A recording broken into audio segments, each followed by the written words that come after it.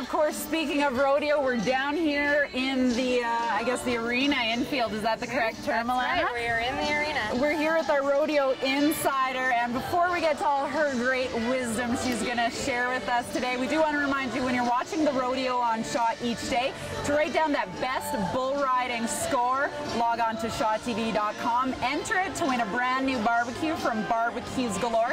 That's the rodeo on Shaw each night at midnight and running through till the next day. You're going to get a whole lot of her if you watch that too, of course, with Dave Will and Dwayne Daines. She is Alanna Nolan. She's the beautiful and talented Rodeo Insider that's going to be helping people like me get a little bit more rodeo and rangeland derby knowledge over the next few days. Now, Alanna, we're here where all the magic really happens for the rodeo. We're right in the chutes. Yeah. Pretty exciting. What can you tell us about this area? Well, I wanted to let you guys know about the renovations that the Calgary Stampede did about in May. These chutes are brand new. They replaced the 30-year-old chutes. They were shorter, the slats in between weren't as high. Okay. So these ones are quite a bit taller.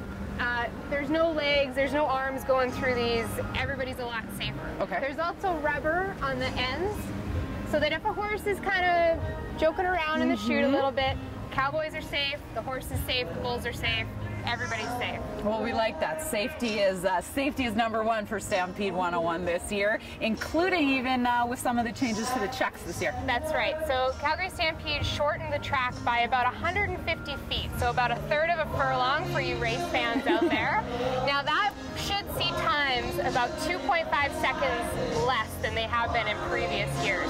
Now when the flood happened, this entire track was wiped out and they had to start from scratch. So the Stampede Committee brought in brand new dirt, sand, minerals, everything to rebuild this arena and the track so that it would be ready for the 10 days of the Stampede. It's unbelievable. We're down here now and I can't believe how good everything looks. Big thumbs up to that crew. Hey? Absolutely. Okay, now Alanna's going to hang out with us over the next 10 days and keep imparting her rodeo and check wagon knowledge for us. But right now, we're going to go check in with another rodeo superstar. You know a little bit about Jake Reinhardt? All 6'8" of them. All 6'8" of steer wrestling Jake Reinhardt. Let's go find out a little bit more about him now.